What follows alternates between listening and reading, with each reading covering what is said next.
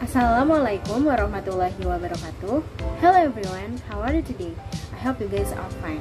Honorable of Lecturer Intermediate English for Elementary School Teacher, Ma'am Nidya, Chandra, M.U, S.Pd, M.Si. Let me introduce myself. My full name is Agustin, but people usually call me Tri, from Class B, Elementary School Teacher Education. Now, I want to show you guys a tutorial about how to make paper bag using wrapping paper. First of all, prepare the tools and the materials. You need wrapping paper, scissors, glue, a ruler, pencil, and decoration to decorate your bag. Second, cut the wrapping paper. Here I use half a sheet of wrapping paper. Then, place the cutout paper in front of you on a flat surface. Make sure to place it in landscape orientation. Fold the bottom edge of the paper up to inch or 5 cm and sharply crease the fold. When we're done, unfold. This end will later become the bottom of the bag. Locate the center points of the top and bottom edge.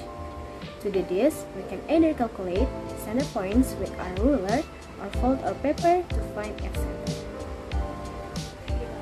Fold the sides of the bag into place.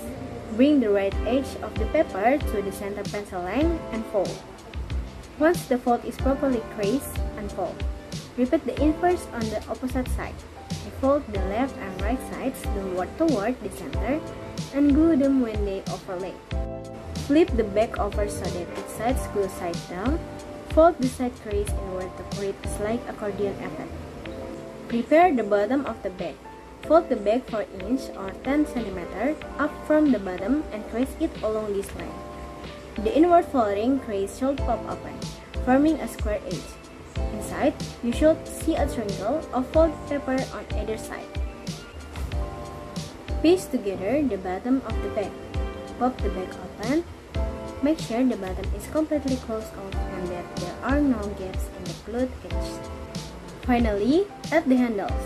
You can use ribbon, rope, or string to make the handles. That's all from me. Wassalamualaikum warahmatullahi wabarakatuh.